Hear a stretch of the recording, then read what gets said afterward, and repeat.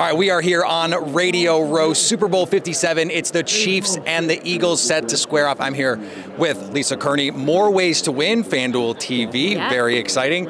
And the thing that I think is hard for me when I think about this game is it's Patrick Mahomes. Like, the Eagles have so many advantages, but it's Patrick Mahomes. And you, from Kansas City, probably hard to be objective about this, but so, like, why would I not pick Patrick Mahomes? Could you have started this interview any better, Peter? He's done his homework, obviously. You know what? That's what I tell everybody. Every conversation that I have, and my guys on set right here, literally every show, I am like, myself and one of our expert handicappers, Dave Weaver, he's also on the Chiefs, and not just on the Chiefs to cover, but he's on the Chiefs to win it. So take him on the money line. But Patrick Mahomes continues to outdo himself. When he's the best player in the league, the magic that we see come from him, and I keep talking about this because he just talked about it on Radio Row, or on Super Bowl Media Day, is, you know, he was asked about, would you rather win a Super Bowl or would you rather lose a Super Bowl? He's done both. The more fresh one is the loss, and he said, I would take nothing away from a Super Bowl win, of course, but the one that really stays with you is that Super Bowl loss. Yeah. So add that to what Patrick Mahomes is already doing, and that just happened 2 years ago where they only scored 9 points, so it was on the the offense is exposed.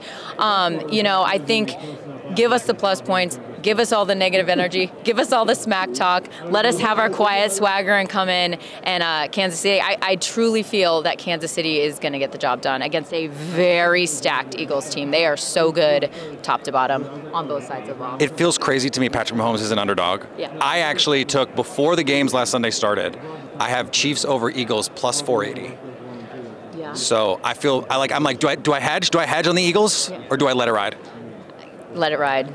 Let it ride. I mean, I was just asked, like, Lisa Kerney's best betting advice, and I'm like, man, don't bet with your heart. And here I am, I'm like, man, no, just let it ride. But like, when you stack it up, I love these stats. I'm a big stats girl.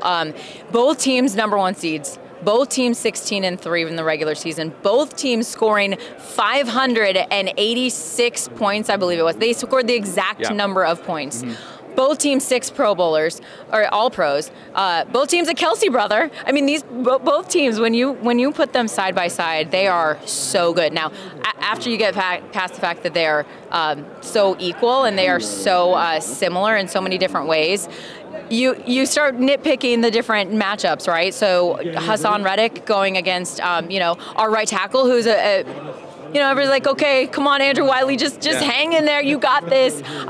Is Chris Jones going to be able to penetrate that offensive line and get to Jalen Hurts? That's going to be, I think, a big X factor in the game for Kansas City is Chris Jones and how he plays. And that's the Kelsey that we're not talking about, Jason Kelsey, and that matchup with Chris Jones. Can they get some pressure in there? So if like, the Super Bowl is fun because there's props for days.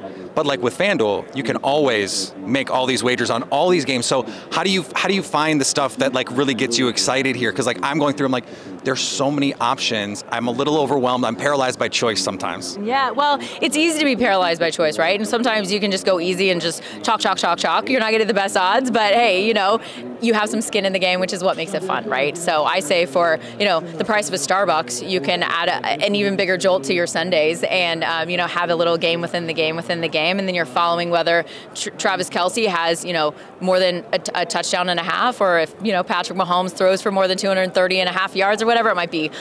Those different prop bets. But I like to go into what people aren't talking about, because all the conversations this week are going to be about the spread and about the total, and they should be, absolutely. And talking about the money line bets that have been made, the futures that you put down. But going back to Chris Jones, I am so excited to see what he does. 15.5 sacks in the regular season, 4th most in the league.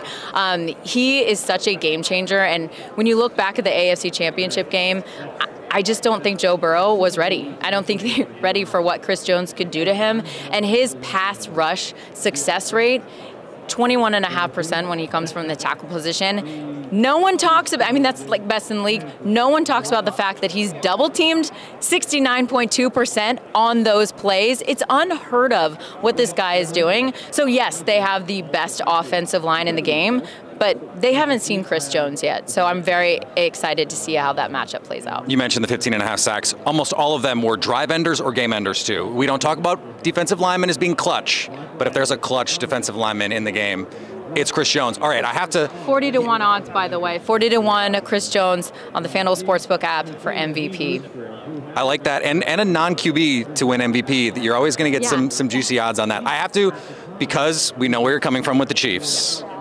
Tell me, what about the Eagles makes you most concerned? Hassan Reddick, he really does, because of that weakness in that matchup there with Wiley. We've been exposed in that position before, but I have full confidence that Patrick's high ankle sprain, he's going to be able to manage it. We saw him running around. We saw him run for the first down to